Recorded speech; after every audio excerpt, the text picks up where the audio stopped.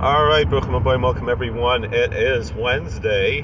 Kind of feels like Thursday, but is what it is. And we like to learn something from the Noam Elimelech every Wednesday. We're in Parshas Mattos. These two parshios together, Mattos Masai, will be concluding the book of Numbers liturgically. And let's just learn by Daber Moshe El Roshei Mattos Levanei Yisrael, and Moses spoke to the heads of the tribes of the children of Israel. So the Heilige Noam Elimelech from Lejensk Schussig and Lenim Klus Lamein. The Tzaddik Roitz Al Hamshech Hashbois Al Yisrael Tzurich L'Chaber Imoy Shar Tzadikim. That when the saint wishes to bring down positive energy and influence upon the Israelites, he needs to associate himself and connect himself with the other saints. Shal Yedei Dibor, because through speech, Medabri Mohem, when the tzaddikim, they talk to each other. I remember, I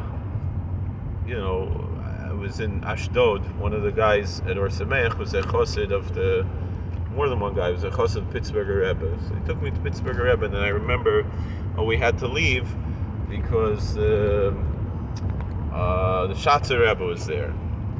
And we got to see a little bit the conversation between Pittsburgher Rebbe and the Shatzer Rebbe. And then Pittsburgher Rebbe's Chilin Vrocha, and then Pittsburgher Rebbe was in America. Chilin Vrocha, he was by his Mechuden, by his Glenner Rebbe's Chilin Vrocha, Suchusi Galenu, and also so in the tzaddikim talking to each other. It's a big Indian, big conceptual, archetypical connection, and that. These conversations that the saints have with each other brings down blessings to the entire Jewish people, and through them to the whole world, because our blessings will bless you. And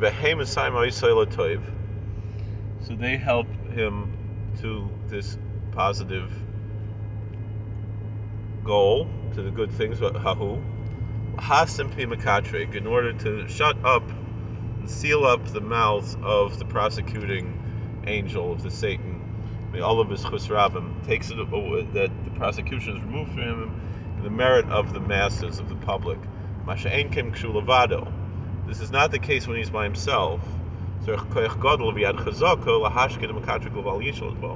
Then he needs tremendous energy and a strong hand to shut up the prosecutor, the Satan, that he should not be able to have any influence or control over him. This is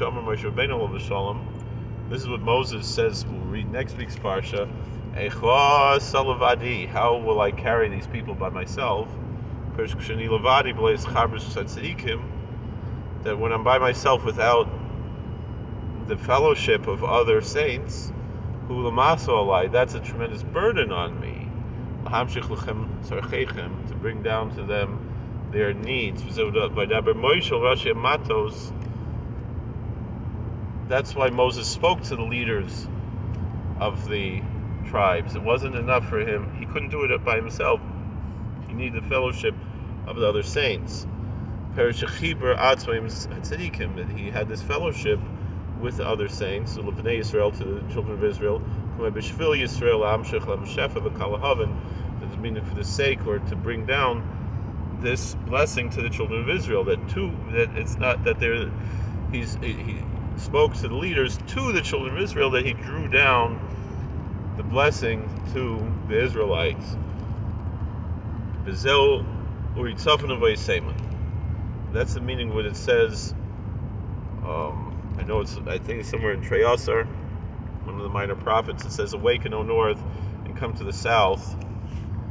But Saloimar means to say, "Asiba shal yada taurus etzafan hu shpois panosa." The reason that through this action that you can arouse the north, which is an archetype of prosperity, because the table with the showbread was in the northern part of the tabernacle and temple, Ayin Shamsi, they've been softened of Yoasa, and from the north the gold will come. Uvoy Seiman, and we'll go to Yemen, to the south. Ata shetavoi l'madregas teman, that you should come to this level called teman, which is to the south, the level of south. Al derech hareitza lahachkim yadrim. The Talmud tells us the one who wishes to be wise should turn to the south. If he wishes to be rich, he should turn to the north when he prays, meaning slightly to the north, whichever way he's praying. If he wishes to be wise, he should turn slightly to the south when he prays. Meaning because of the archetypes in the temple, and in the tabernacle, wisdom is represented by the menorah, by the candelabrum, by the lamps, and so that's the archetype of wisdom, is light. And since the menorah was to the south, so therefore, if you seek wisdom, you turn to the south. That's that archetype. And if you seek riches, represented by the showbread, prosperity, you turn to the north, because the table with the showbread was to the north. And this idea of turning south is the fellowship with the saints and with the scholars, with the sages, canal, as we said above. Thank you for watching. God bless. Please like, share, and subscribe. Comment. Have a good day. We love you guys. Take care. All right, how do I turn this thing off?